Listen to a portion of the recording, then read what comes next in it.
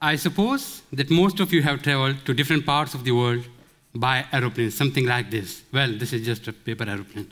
So, do you know how much the cost of each passenger carrying only one cell phone costs airline? Oh, this is not a smartphone, this is just a button phone. So, researchers estimated that it costs airline $1.2 million annually in the weight-related fuel expenses. So this means that weight reduction is of primary concern research area in the aerospace industry. Let's go 50 years back in the 1960s.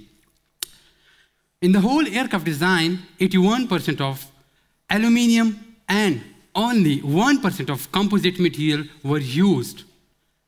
So over the year now, the share of composite material increased from 1 to 50% and titanium to 15%.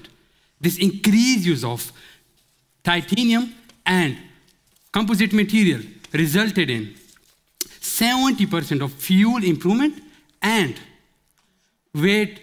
carbon dioxide reduced emission. Now, there's extensive use of this titanium and carbon fiber-based composite material, as I said. Now, in aerospace industry, these two materials have to be connected traditionally by mechanical fastening called riveting. So I have rivet, titanium, carbon fiber-based composite. So just connection like this. But there's two big problems in this connection.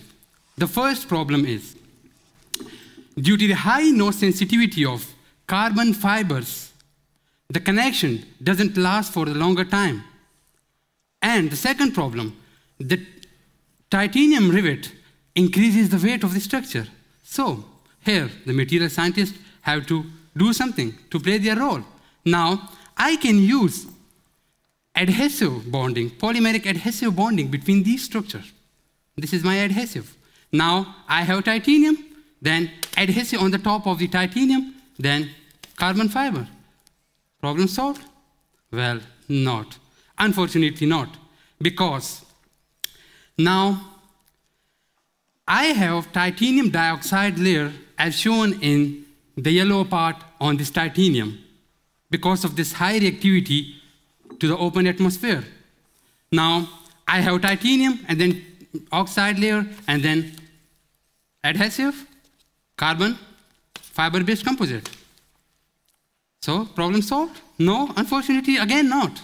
Because this adhesive, polymeric adhesive will not stick to this titanium because of this oxide layer.